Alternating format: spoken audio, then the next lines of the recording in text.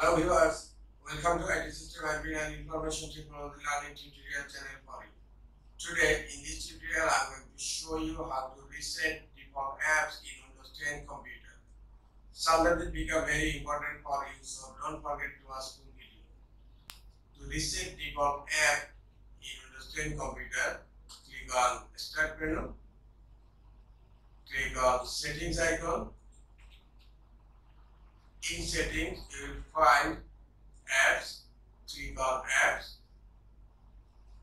On the left hand, you will find the second option, Default Apps. Click on Default Apps. Now scroll down. There you will find Reset All Default Apps and a button, Reset. Click on Reset button.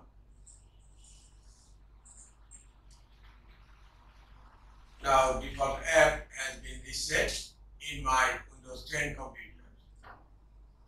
This is the easiest way to reset default apps in Windows 10 computers. This is all for today. Hope this tutorial is helpful for you. Keep watching for next tutorial. Thank you very much.